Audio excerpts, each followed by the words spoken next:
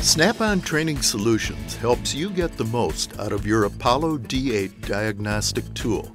I'm Jim Moritz, Global Field Trainer and Sales Support Representative. This module covers the use of the scanner functional tests. Functional tests are a great way to isolate the cause of a problem among the controller, a component, wiring, or other issues. Functional tests let you override the vehicle controller to take control of a system and determine if the vehicle responds properly or not. From the main menu, select Functional Tests. The available tests are listed. For this example, let's choose Cylinder Power Balance.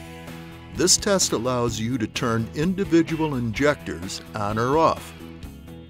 Let's choose injector number 3. The tool will show any precautions or preparation steps before beginning the test. Press the control at the top of the screen. Choose Yes to disable the injector. You can now see the status of the injector on the screen. You can then view the data and also see if the vehicle's idle changes. Select No to turn the injector back on.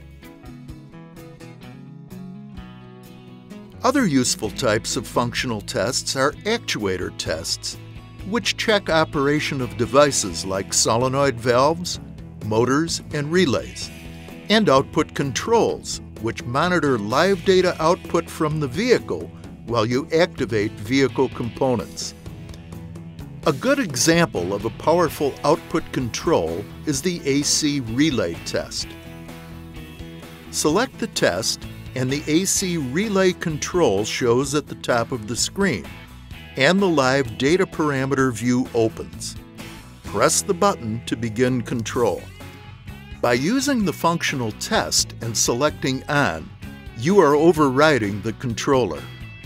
If you command the relay to turn on and it does not activate, you've just eliminated the controller from possible causes.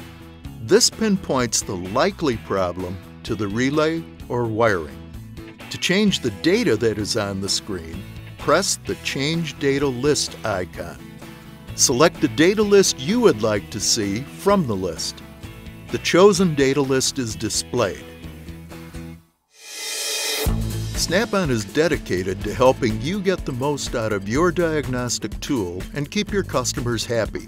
Be sure to watch the rest of the modules in this Training Solutions series.